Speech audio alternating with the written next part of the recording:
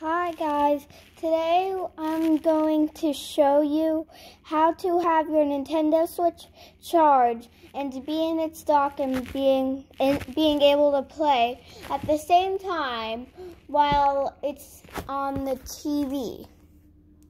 And this is what I mean by that. Yeah, it'll just charge. So all you got to do this is, well, pretty easy. So all you got to do is take it out of its dock, and make sure it's in sleep mode, or just power it off. We'll just put it in sleep mode. Then just put it into the dock.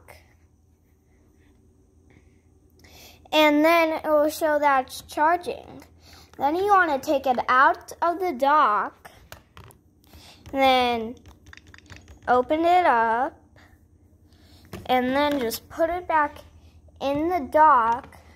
But sometimes this doesn't work. It'll sometimes work. Like I showed you it did. Yeah. So it'll charge.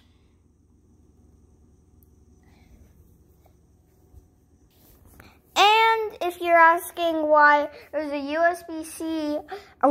USB coming out from my Nintendo Switch all the way down to a Nintendo Switch Pro controller, it's because my red Joy-Con broke, so I had to send it all the way back to, well, I don't have to send it all the way back to Japan. I only had to send it back to New York State. And yeah, so thank you guys for watching. Comment, like, and subscribe, and I'll see you in the next